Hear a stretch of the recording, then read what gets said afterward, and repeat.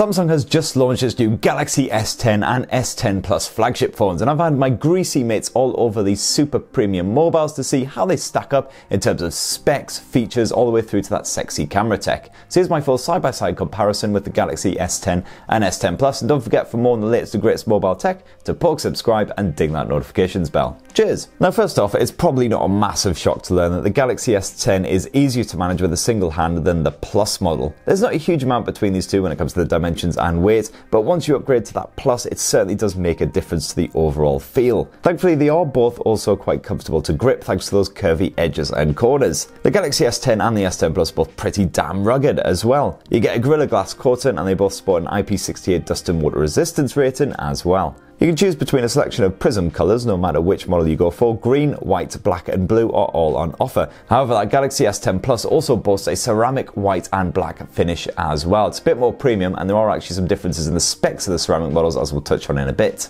When it comes to the display type, both the S10 and the S10 Plus rock Samsung's new Infinity O display. However, the Galaxy S10 has a 6.1 inch panel, whereas the Plus model obviously boosts this in size to a 6.4 incher, which actually doesn't seem too crazy big in 2019 given all the other ridiculously sized handsets we've handled. That selfie camera is now actually housed in the display in a sort of a punch hole notch type thing, and the displays of both of these phones curve around the edges as usual, so that display does fill almost the entire front end of each phone. As for the display itself, it's Samsung's new dynamic AMOLED tech. You get a 19:9 aspect ratio and a Quad HD Plus resolution on both phones. And no matter your choice, you'll get support for HDR10 Plus as well, which is Samsung's own standard. This can regularly change the brightness level as you're viewing back videos or carrying out other tasks in order to suit the picture and ensure strong colour visibility. Samsung told us that both smartphones rate at a 0.4 on the JNCD scale, just noticeable colour difference. And no, I've got absolutely no idea what that means. But I'm guessing lower is better? As for brightness, no worries there either. They both have a 1200 nits peak brightness. You'll easily be able to see what's going on in an outdoor environment. The S10 and the S10 Plus both rock a ultrasonic fingerprint scanner built into that screen as well. This is a proper 3D sensor,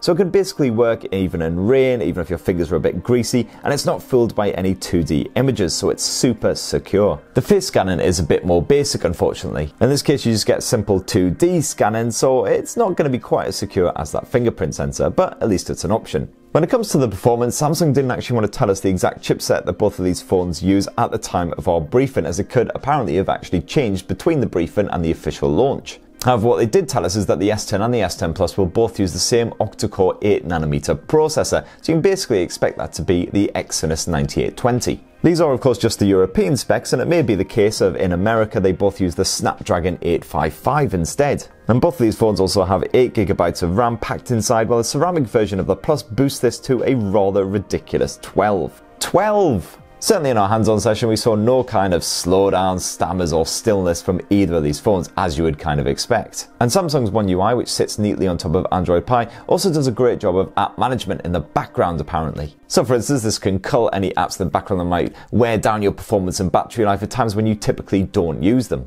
When it comes to the storage, the ceramic version of the Galaxy S10 Plus comes with a whopping 1TB of storage, while the Prism models of the Galaxy S10 and the S10 Plus serve up either 128 or 512 gigs of storage. And every model also has full microSD memory card support of up to a further 512 gigs. Sorted. Now onto the battery tech, and of course the Plus model has a substantially bigger battery as well. It's a 4100 mAh cell compared with the decidedly piddly 3400 mAh on the S10. Both phones support a bit of fast wireless charging 2.0 of Samsung's own concoction, and they can also do a bit of reverse wireless charging too. Samsung has named this feature Wireless Power Share, and it works basically the same as Huawei's Mate 20 Pro. And when it comes to connectivity, both the Galaxy S10 and the S10 Plus have a nice bit of Wi-Fi 6 support on board as well. Great news when Wi-Fi 6 routers start rolling out in 2019. It basically means faster, more dependable connectivity, and it's lower power consumption as well. However, neither phone is 5G ready. For that, you'll have to wait until the summer of 2019 when Samsung launches a 5G version of the Galaxy S10. This is actually bigger than the S10 and the S10 Plus even as well. So what about the all-important matter of the camera tech? Well, in this case, the S10 and the S10 Plus are identical, or at least they are as far as that new triple lens rear camera goes. Both phones sport a 12 megapixel dual pixel primary lens. The aperture can be swapped between f2.4 for those sharp daylight snaps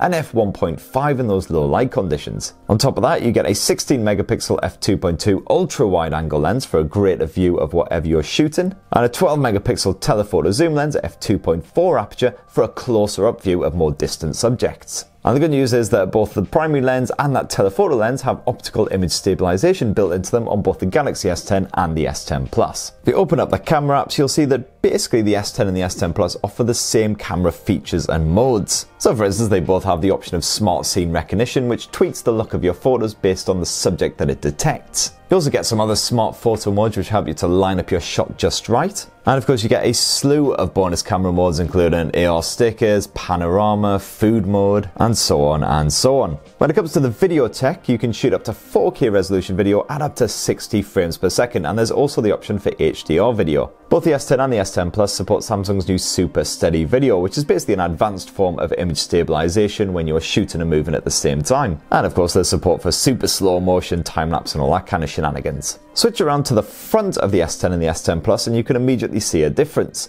The S10 has just a single punch hole camera lens embedded in that display, while the Plus bumps this up to a dual lens setup. So while both of these handsets have a 10 megapixel dual pixel snapper with an f1.9 aperture, the Plus also rocks an 8 megapixel secondary sensor with f2.2 aperture, and this is basically just used for depth sensing. There's no wide angle capabilities or anything like that. Despite the single lens setup, the Galaxy S10 seems just as adept at the bokeh style effects as the Plus, although we will of course be testing this much more extensively for our full S10 camera reviews. And you can shoot up to 4K resolution footage if you like to do a bit of vlogging as well. Great stuff. So as I say, stay tuned for an in-depth look at both the S10 and the S10 Plus, including that smart camera tech. And don't forget to poke subscribe down below and ding that notifications bell in order to see the latest and greatest mobile tech. Cheers everyone, love you!